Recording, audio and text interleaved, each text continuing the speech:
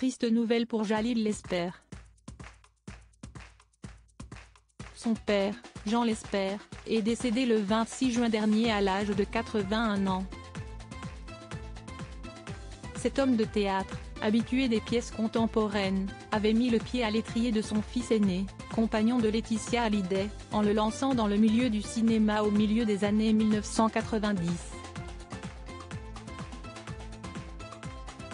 Né à Rosny-sous-Bois en 1942, Jalil Lespert était monté sur les planches pour la dernière fois en 2021, dans une adaptation de La Chute d'Albert Camus.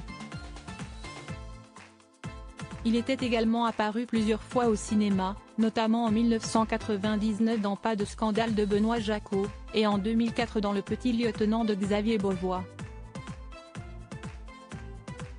Formé au Conservatoire d'Alger et au cours Florent à Paris, Jalil Lespert avait emmené avec lui son fils Jalil Lespert au casting de Jeux de plage, un court-métrage réalisé en 1995 par Laurent Cantet. Le futur compagnon de Laetitia Hallyday est alors âgé de 19 ans. Jean et Jalil décrochent tous deux un rôle, et jouent un père et son fils. Grâce à ce premier casting, Jalil Lespert est repéré.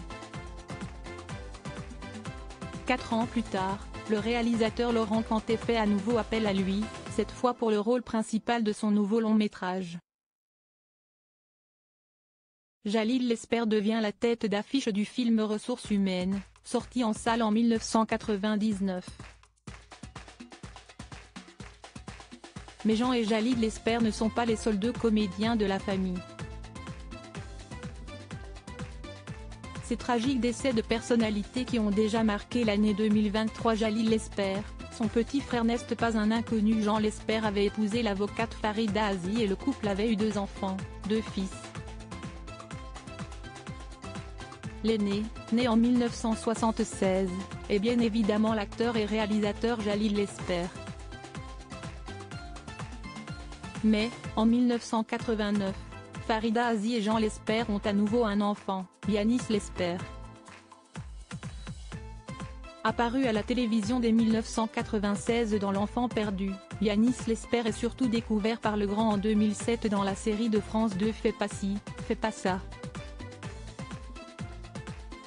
Il y incarne Christophe Lepic, le fils aîné de la famille nombreuse. Dans Le Petit lieutenant, Yanis Lespert avait joué le rôle du frère de Jalil Lespert et le fils de leur père Jalil Lespert. Crédit photo, Action Presse.